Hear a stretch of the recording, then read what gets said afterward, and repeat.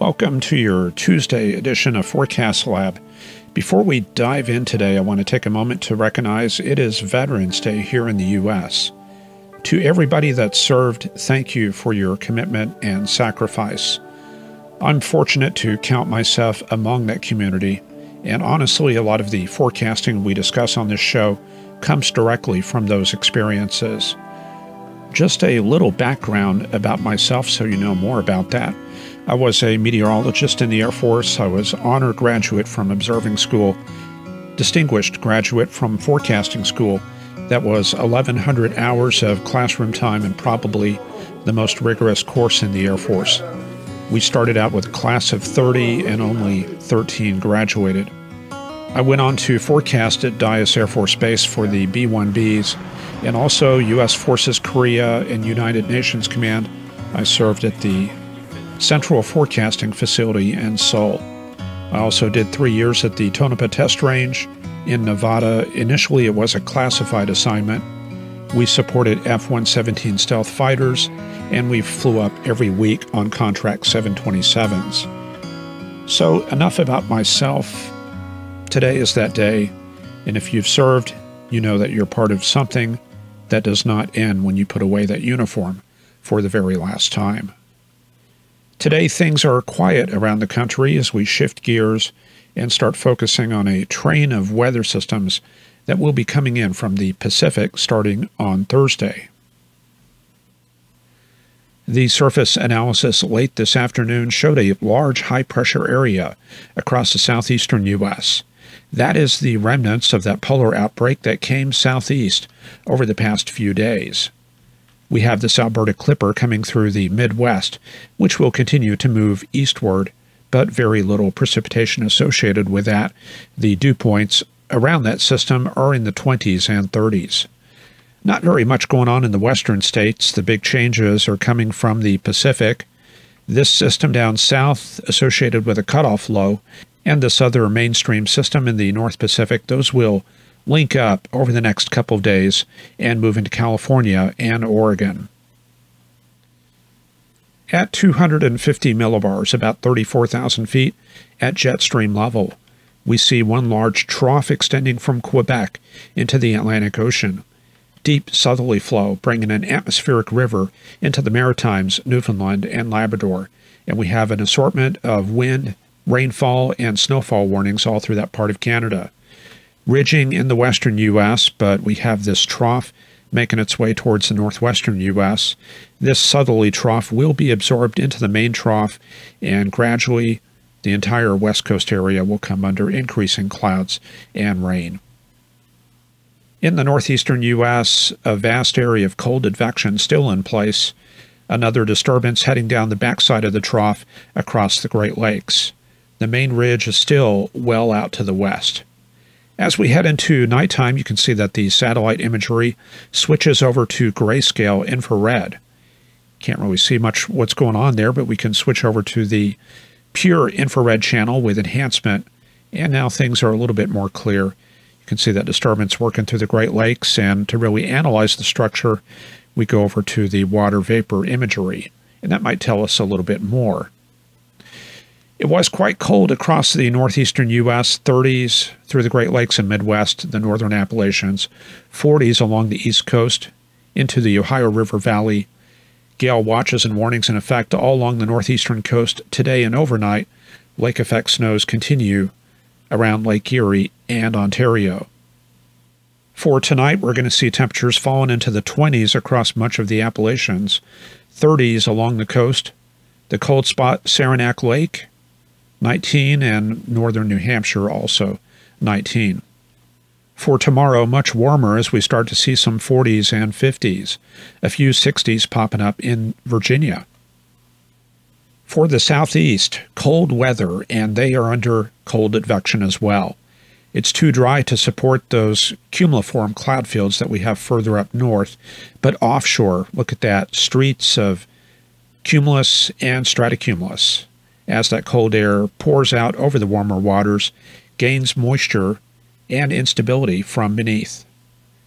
Temperatures today ranged from the 40s in the Carolinas over to Atlanta, 50s on the Gulf Coast and pretty far into Florida, 57 for a high at Orlando, cold day to be at Disney World, and upper 60s in Miami. Red flag warnings were posted all today for much of southwest and central Florida due to gusty north winds and low relative humidity. For tonight, it's going to be another cold one, freeze warnings all through southern Georgia into northern Florida. The freeze warnings go as far south as Gainesville, Ocala, Perry, Tallahassee. Lows will fall to 28 in some spots. Frost advisories as far south as the outskirts of Orlando into Lake, Sumter, and Pasco counties. But a big warm-up for tomorrow, 60s just about everywhere, a few spots of 70 around Albany, Georgia. In the southern plains, temperatures warmed back up into the 70s throughout Texas, 80s showing up around the Caprock, Clovis, and the Pecos River Valley. Red flag warnings were in effect across a large chunk of central and south Texas.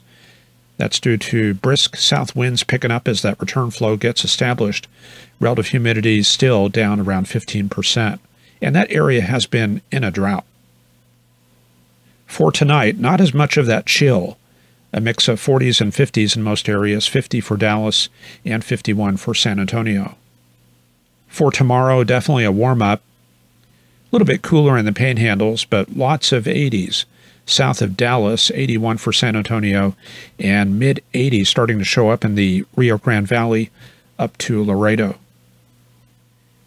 In the northern plains, a very wide range of temperatures as we're on the backside of that polar air mass.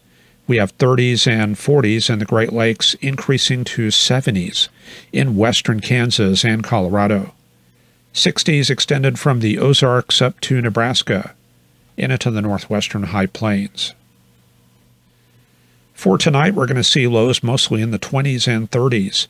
The freeze line running from about Green Bay to Minneapolis down through Iowa and into Nebraska. A freeze also expected in some parts of Colorado around Lyman and Lamar. Temperatures for tomorrow, much the same as today, maybe knocking a few degrees off the numbers. And then Thursday, it's going to rebound with very warm temperatures, lots of 70s on the high plains. In the southwestern region, fair, but definitely an increase in clouds on the west coast. We saw afternoon temperatures ranging from the 60s in the Rockies and Great Basin area to near 90 in the southwestern deserts. Los Angeles was expecting 80 and San Francisco 71. Just briefly, I'm going to fill you in on those temperatures overnight, then we're going to get to the warnings. So for tonight, 30s in the Rockies, the Four Corners, and 50s in the deserts. Then for tomorrow, about the same as today in most areas, California seeing some colder temperatures as that weather system approaches. Then we do have those advisories and watches to talk about. That focuses on the Sierras, mostly above 6,000 feet. We have winter weather advisories in purple in the central and northern Sierras, winter storm warning further south. That starts Wednesday night, goes into Thursday, and into late Thursday night. There could be 6 to 12 inches of snow with 24 inches in the higher elevations and some very strong winds. Up near the summits, we're looking at winds up to 100 miles an hour in the northern Sierras. Also, as that system approaches, wind. Wind advisory starts 10 p.m. Wednesday night in all of the central and northern coastal regions and the San Francisco-Oakland area, the Sacramento Valley. South winds will gust to 45 miles an hour and last through Thursday morning. Then I'll mention this right here around Klamath Falls, Alturas, wind advisory Wednesday night, Thursday, Friday night.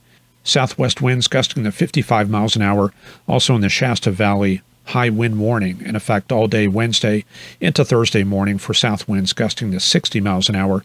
That will affect parts of Interstate 5. And then for the Pacific Northwest, mild weather prevailing today. Afternoon highs reach the 40s and 50s in the northern interior, 60s across southern Oregon into the Snake River Valley. And of course, we've mentioned those wind advisories, the high wind warnings, and so on. So this weather system out to the west will have an impact on some parts of the Pacific Northwest. Temperatures tonight will fall to the 30s and 40s in most areas. You're hard-pressed to find a freeze anywhere except in the mountains. and in the higher elevations of the Rockies. Of course, burns, they're always cold. They'll fall to 30 degrees for tonight. Then for tomorrow, another mild day, 60s reaching up into Portland and into the Blue Mountains as well. We head out west into the Pacific and we get a look at that next weather system. The pocket of cold air that is driving that cold front is right there in the middle of the Gulf of Alaska. Alaska itself, very quiet, very cold as well. Temperatures in the single digits in most areas. 20s up there around Barrow and 20s down south as well. Kind of interesting. Anchorage and Barrow are pretty close. In fact, Barrow's a little bit warmer. No warnings to talk about unless you count the southern and central Bering Sea. Gale warning for today due to southeast winds gusting to 40 miles an hour. Across Canada, not very much going on in the west. The Haines Road and the Klondike Highway, they have snowfall warnings that continue there, mostly around the passes. Quiet across central Canada. Let's get a better look at that. Just westerly flow and temperatures in the 30s. Then in the Maritimes and Newfoundland, Labrador, all of that, getting that rich tropical moisture, dew points up close to 60 degrees in southern Newfoundland. We're expecting another round of 1 to 1.5 inches in southern Newfoundland. Of course, wind warnings along the coast, snowfall warnings further north in Labrador from Churchill Falls to Churchill Valley, and we have an assortment of blizzard warnings in the northern Quebec communities around Ungava Bay. So now we start taking a view towards the forecast. You may ask, why do I go on and on about today's weather? It's not to go over trivia or news. It's to get us grounded in what the patterns are doing and how everything is set up, because you can't really know where you're going unless you know where you've been.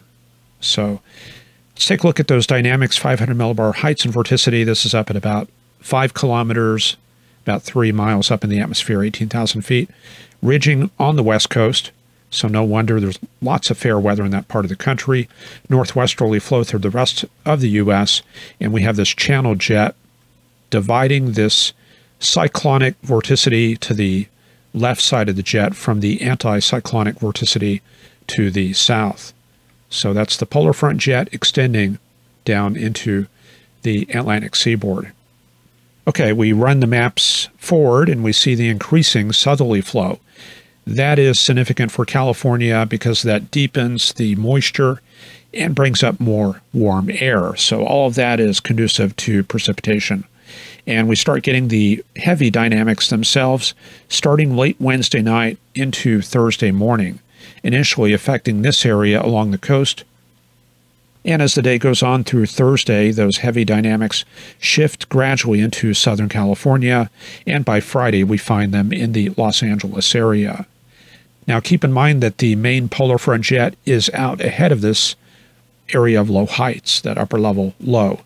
So this is the area that we're looking at for baroclinic development, and very likely we're going to find that Pacific front starting to move inland through Southern California, through the Sierras, and into Nevada. So that's what's going to take place on Friday.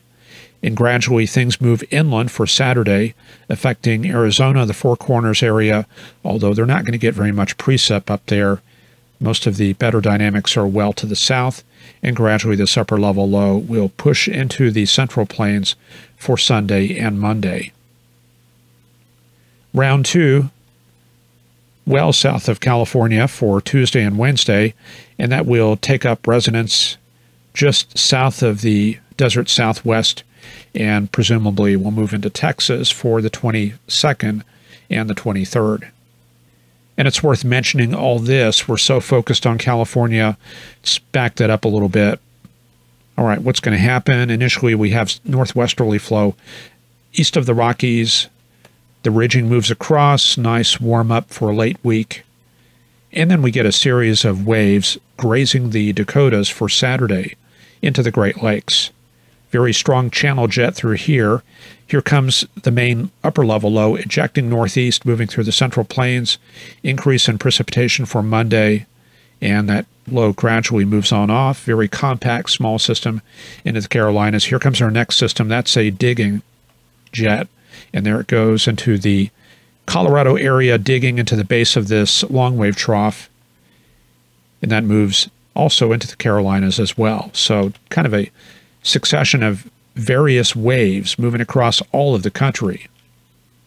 And I did want to go to this, the integrated vapor transport. This shows us how our atmospheric rivers are set up. Nothing for tonight, not very much for Wednesday. But for Wednesday night, there it is. Atmospheric river IVT is about 800 to 900, and that will affect the Eureka, Fort Bragg, Arcata, maybe up to Newport area. Then gradually shift into San Francisco for Thursday morning, and then to Southern California for Friday. You can see those values starting to taper off as we start depleting the moisture. However, there is enough moisture and dynamics for up to half an inch to an inch in the valleys, and 2 to 4 inches in the hills and mountains. And of course, above 6,000, that will be in the form of snow. Round 2, this takes a circuitous track into Arizona and the Four Corners. Not very much associated with that. Then we look on the other side for the development of the Great Plains low-level jet. A little bit of evidence of something right there, although this looks a little bit veered. The type of low-level jets associated with severe weather, those tend to be a little bit more north-south. And we'll just take you through the end of the period, not very much going on. Another low-level jet in Texas Thursday into Friday, shifting into the southeastern U.S., so maybe another chance of severe weather, although this kind of looks like northwesterly flow, which is not great for thunderstorms. All right, we better look at that forecast because we are running pretty late. So going into tomorrow, we see that precipitation picking up on the west coast. There it is, the rain approaching northwest California for late Wednesday night. Thursday, we're going to see extensive rain and mountain snows all through the west coast region, expanding into Idaho and Nevada. Could see a few embedded thunderstorms in northern California and the coastal ranges into the Shasta Valley. And we go into Friday. Now we're starting to track into the southwest deserts. Pretty good chance of rain and snow in the northern and central Rockies and the Intermountain region. The best precip amounts, however, north of Phoenix, where we're expecting about 1 to 2 inches of rain, about ½ inch to 1.5 in the lower elevations. Then for Saturday, modest rain chances across much of the central U.S. This will be a somewhat dry system, so I'm not sure what that's going to do for Texas and Oklahoma. Cold air flowing in the back of that for Monday and Tuesday. However, not a very impressive system, 10-20 millibars. Here comes round 2, well to the south. We see another outbreak of cold air for late next week, the 20th, and we could see a few storms along that front, but again, that doesn't look like the optimal setup. And that concludes our look at the forecast. That's all for this edition of Forecast Lab. I want to thank our many Patreon supporters. And keep in mind you can help support this program by going to weathergraphics.com. That is my own website, and there you can pick up my books and software. There should be something for everybody there. Please check it out. All right, we'll see you back here for another edition on Friday. Take care, and we'll see you soon.